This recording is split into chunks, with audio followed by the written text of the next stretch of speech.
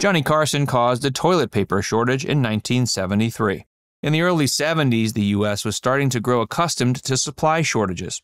On December 19th, Johnny Carson mentioned Froelic's warning in one of his monologues. Seeing as how he had an audience somewhere in the ballpark of 20 million viewers, Carson's mentioning of a potential toilet paper shortage triggered a nationwide toilet paper panic. Stores were unable to keep the stuff on the shelves, as customers filled their shopping carts with every last package of TP they could get their hands on.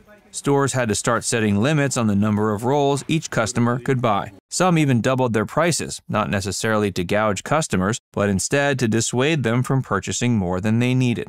The more toilet paper people hoarded, the more customers were unable to find it on store shelves, thus convincing them further that there was actually a shortage.